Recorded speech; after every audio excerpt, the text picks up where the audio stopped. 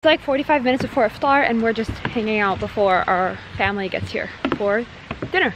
So this is my outfit for today. I'm wearing this asymmetric tunic that I stole from my sister's closet and paired it with some cream pants and a beige hijab and some gold accessories. You want to show them the accessories?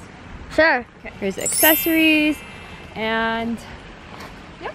Anyway, I hope all of your Ramadans are going well so far. This is one of my few last days in St. Louis before I head back to Pittsburgh. I know Ramadan will be definitely different there, but I'm very grateful to be with my family right now. Get to experience both, alhamdulillah. Sister Susie, looking so halal for Ramadan. So where's the outfit from? Summer's closet. Oh my god, that's literally hilarious because I'm wearing something from your closet. Oh Susie wanted me to get some balloons to decorate for Ramadan, and so of course I listened to her, went and got balloons, and then when I got to the car they flew away, so I had to go and get them again. So I'm watching my TikTok. Everyone go like my TikTok. You know, Tweety going viral. I made another one. Wow, go watch bird. this one. I just posted it. Famous for having a pet chick. Yeah. Sada, are you gonna sing something for us? Sing a nasheed for us? Bubba, what do we got here? Yeah, bro. Yum. This is with meat. Mm-hmm. Very fatty. Very delicious. Auntie Sada coming through. You guys, can we? Hey, where's the other bowl? This one melted. What is it? I'm so proud of you, Sada. What's this? I bet you my mother-in-law made this one. Let's do a taste test. Bismillah. It's not crispy enough. Not crispy, but it's because it means it's not. But that's because it got soggy.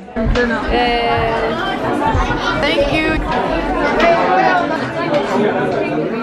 These two uglies came wearing the exact same thing. Hideous. I do a little Q&A for you guys about me. What's your favorite color? Yellow. What's your favorite pet? I like rabbits and cats. Are you the best sibling? Yes. No one asked you that, Hattie. Do you have the best fashion test? Yes. No. Absolutely not. And the money Gucci bag. What? So we're at the mall trying to find Sada some hijabi friendly clothes ever since she started wearing hijab. So it's making it really hard for her to go anywhere without wearing a shirt and a t-shirt every day. That's what I'm wearing right now. Thankfully, I'm in town to help her out and do some good charitable work for the needy. I needed her so bad. I actually did pick out all the clothes I bought, so it does help a little. Love the half tuck. Show me. Turn the other way. Very nice. Well, how many hours till Iftar? Like 3 hours? I don't know. What is it, 5?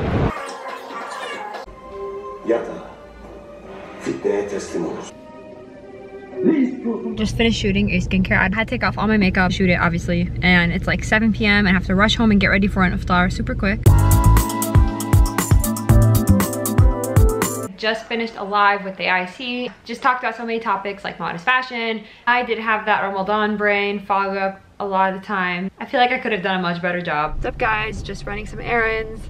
I wanted to go to Jumu'ah prayer today, but when I got to the mosque, I've never been before actually here because it had been closed for COVID until now. And when I got to the mosque, it turns out you have to park on the street and it's in the city. So I literally went around for 20 minutes trying to find a parking spot, and by the time I found a parking spot, prayer was over. So unfortunately I didn't get to go inside. So I ended up just going and running some errands. I don't know if you guys are like this, but if you're running errands while fasting, you end up spending like 30 minutes just sitting in your car after you're already parked and just, you know, figuring out when you're gonna go down because you're just so dizzy. But alhamdulillah for everything, you know, can't complain. I have like post office, FedEx, UPS, the whole trio. The Iftar is in like 5 hours, which is kind of sad because you'd think by being out all this time that it'd be closer than that, but oh well. Our Iftar is around 8:08 p.m.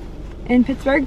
In St. Louis, it was actually a little earlier, like around 7:35. That was nice, but we also have a later sahur time cut, so I guess it makes up for it. I'd totally rather have the earlier Iftar time. I mean, like I barely even eat sahur. 3 dates and water and go back to bed. I actually find that eating only 3 dates instead of having a full out meal keeps me fuller during the day. For some reason, if you eat a full meal at sahur and go back to bed, you end up waking up super hungry because you burn that in your sleep. Whereas if you eat dates, you just get like super hungry around 6-7 p.m. and then, you know, you're like, okay, just an hour left to eat, so it's okay. But anyway, I hope all of your Ramadans are going really well and you're making the most of this month. I'm gonna hang up on y'all and just play some of my favorite nasheeds. You know me on my nasheed playlist this Ramadan. I mentioned earlier my other video what nasheeds are. They're just like spiritual music.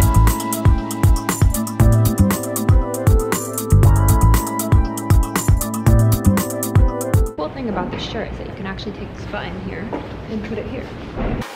I don't know if I like it though, if it's giving me like maternity vibes. You guys let me know.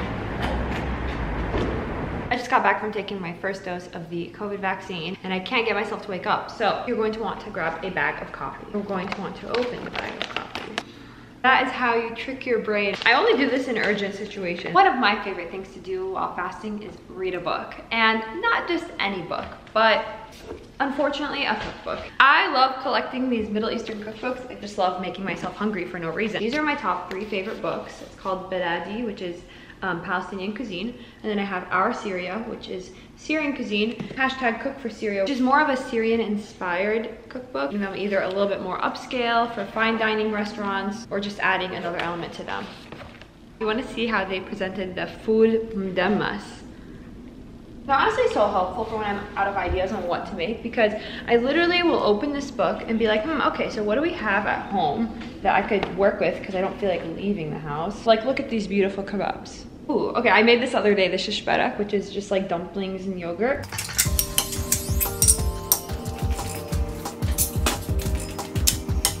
I also wanted to show you guys this really cute crescent thing I found at Home Goods, and I put dates in it so that, I don't know, it feels a little festive in the house. Hey guys, I just got with Batul. She's been interning with me for the past few months, and we're gonna shoot some Ramadan content around the UPIC campus area. So Batul just came out of an exam, looking super fresh.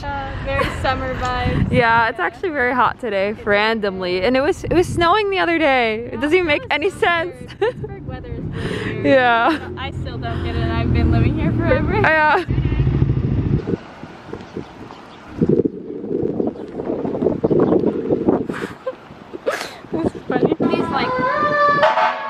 Oh my god.